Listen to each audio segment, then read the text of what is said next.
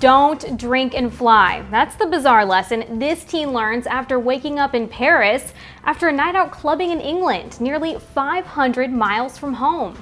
That's one pricey night out. Hey guys, I'm Lisa D'Souza for Buzz 60.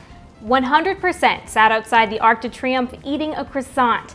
That's what newfound internet star 19-year-old Luke Harding tweeted to a friend after he drunkenly booked a flight to France after a night out in Manchester, waking up the next morning in the bathroom of Charles de Gaulle Airport in Paris.